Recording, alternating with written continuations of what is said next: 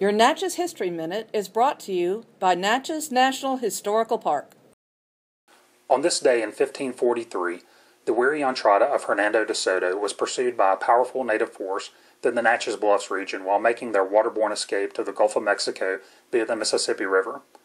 Following de Soto's death on May 21, 1542, and a failed attempt to reach Mexico via an overland route, Luis Moscoso de Alvarado led the expedition back to the Mississippi River, where they constructed 7 boats to make their voyage, which they began on July 2nd. On the second day, a native armada who claimed Quiglatam as their chief emerged upstream from the Spaniards. The Europeans had heard of the powerful chief the previous year when he had answered the request of tribute from de Soto. Expedition chronicler, the Gentleman of Elvas, recorded the chief's response. Quote, "The chief answered him, saying that with respect to what de Soto said about being the son of the sun, let him draw up the great river and he would believe him. With respect to the rest, he was not accustomed to visit with anyone.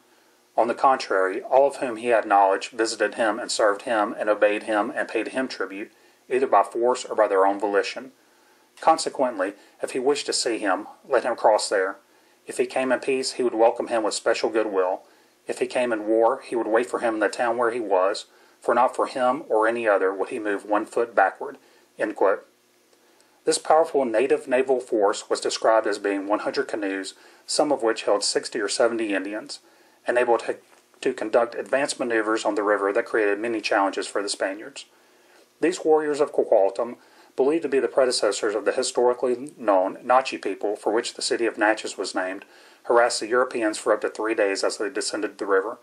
Nearly 150 years would pass before the Natche people would experience Europeans in their homeland again.